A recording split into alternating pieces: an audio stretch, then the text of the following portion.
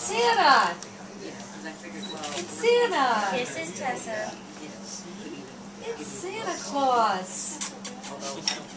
We have been in existence since the 1800s. We were put into effect by an act of Congress, and we are here to help protect the animals against cruelty and neglect, and to also offer adoption as an option for people.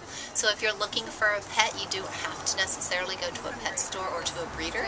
You can come to the shelter and adopt. Sometimes we do these kind of little fundraisers. We're doing Santa photos right now, so if you donate $20 to us, you can go upstairs and we have a Santa Claus up there, and you can get your pictures, your dog's pictures taken with Santa, and you get a nice little frame to take home.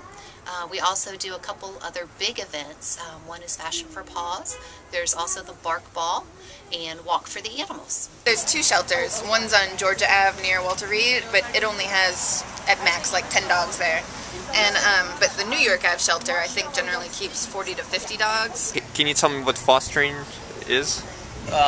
Basically the cats that come into the Washington Humane Society, they try to get them out of the shelter and into homes. It's generally healthier and just better for the cats to get socialized if they're in foster homes, and it also takes a little bit less of the resources from the Humane Society.